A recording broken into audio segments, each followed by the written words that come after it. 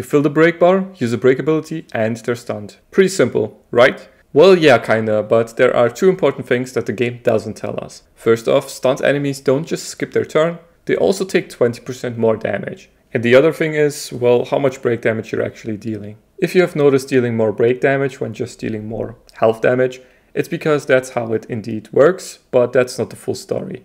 While you always deal break damage proportional to your actual damage, each ability has its own break multiplier that determines how much damage also contributes to breaking enemies.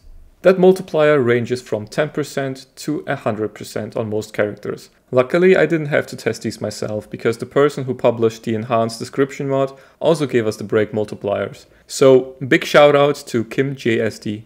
I have added these break multipliers to my spreadsheets that you can find in the description. So if we take a look at our girl Luna as an example, sorting by max damage, you'll see the highest damage abilities mostly having a terrible break multiplier, except for Hell, which has a solid 70%, so it may deal slightly less damage compared to Lightning Dance, but it fills the break bar 3 times as fast, because break damage is just regular damage times break multiplier.